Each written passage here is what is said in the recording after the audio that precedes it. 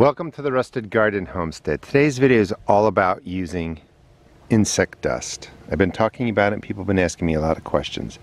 Insect dust is not diatomaceous earth. That's a silica fine powder. It comes from the bottoms of oceans usually, or dried ocean beds.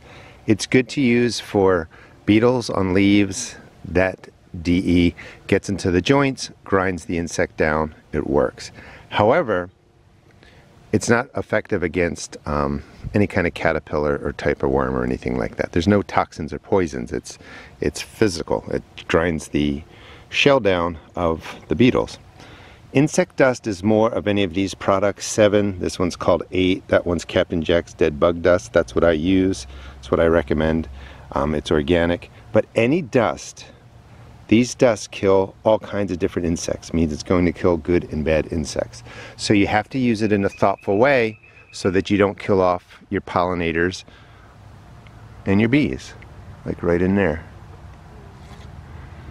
So how do I do it? And this is what's most important about this video.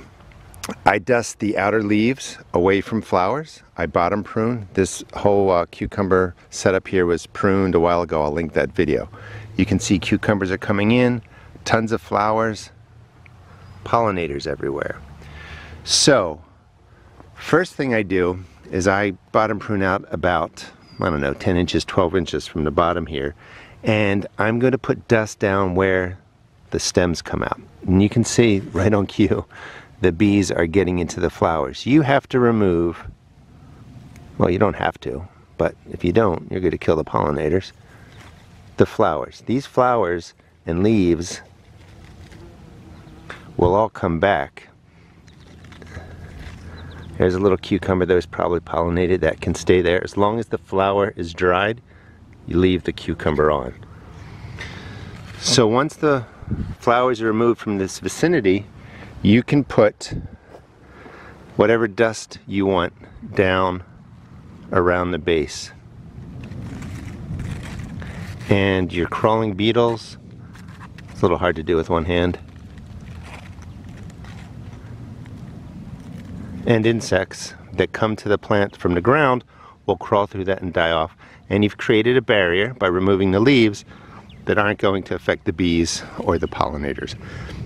If I were to do that down here, there's a lot of leaves. So again, you clear out the space. If the cucumber has a dying flower on it, that's okay. You can leave that. But you really want to look through there and remove all the flowers. And you want to come back and keep an eye on it, because as your dust sits there, if it doesn't rain or you don't wash it off, if flowers open, it's going to get on the pollinators. And that's what I put. Ooh, now that was a lot. Watch the drift going over that way. So now I need to get in here and I'm going to remove this cucumber, even though it probably is going to be viable. I'm going to remove that cucumber. I'm going to remove that flower. So you want to keep the flowers away, and I think that makes sense. Alright, so that's set up. Now, when you remove the flowers, you can keep the dust there if you want to, as long as you want. The bees and stuff aren't going to go to that. That will just give you a nice protection against insects that crawl up. Vine borers or insects that may come down the stem, bore into your plant, or eggs that are going to be laid onto there. It's going to vary on insects. That will give you protection.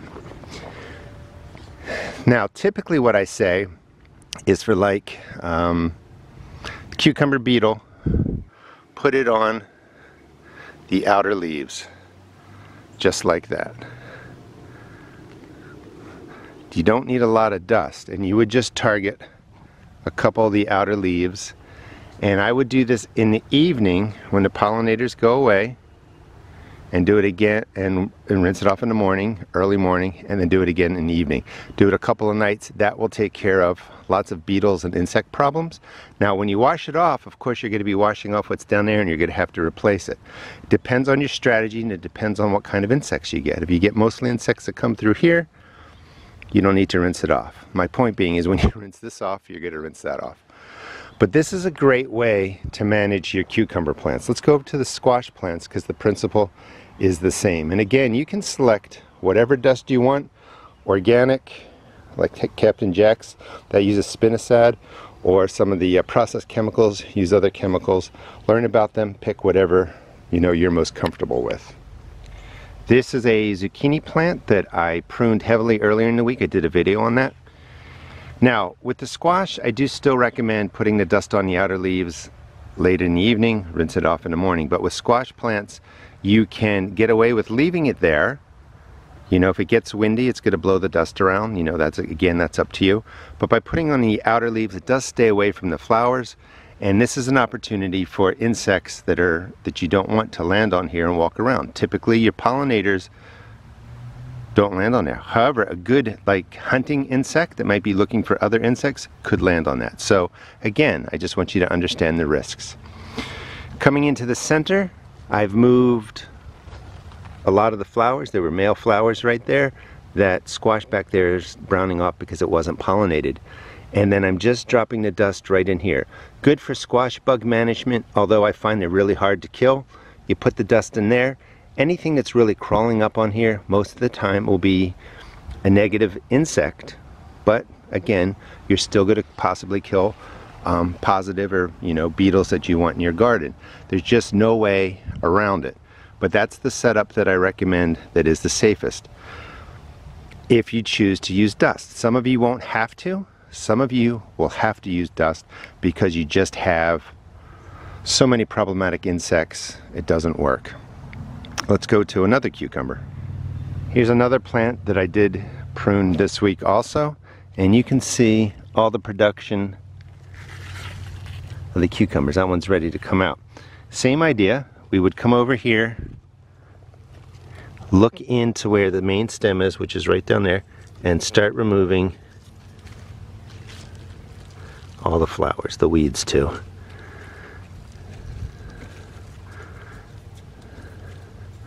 I like to remove the leaves. And then right in there, from this point all the way down, I would put dust, and I would put dust around there again to manage the plant. And then some on the outer leaves. And again, you don't need much, especially for the cucumber beetles. Now for me, I get cucumber beetles. That's what I use the dust for. Let's see if I can get that on the stem. This is a little hard, even though they give you this nozzle. There we go.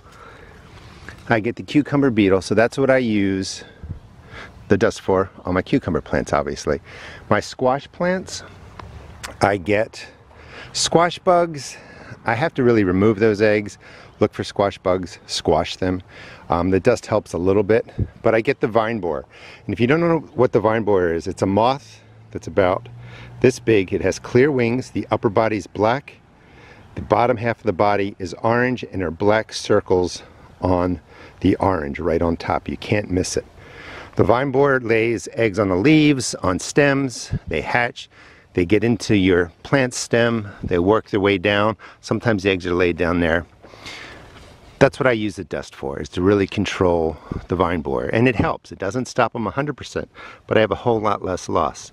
Again, right in there, remove all the flowers, put the dust down.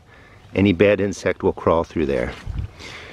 Now, the whole point of this video is to show you how to apply and use dusts, so you understand that insect dusts kill good and bad insects. In your garden, you're going to have to make decisions about what you want to use. My opinion is do your best to not harm insects, but at times if you want production and you want to harvest and you're eating the food and you're living off the food, you're going to have to make decisions that could harm the good guys. Do it in a respectful way, reduce the risk, you'll get a good harvest, feel better about yourself. Thanks for watching. Please check out my seed shop at therustedgarden.com, and please subscribe and follow. I'll be showing you how I take care of this entire garden for the rest of July, August, and I'll start planting cool weather crops end of August and take care of them through September, October, and November. Again, thanks for watching.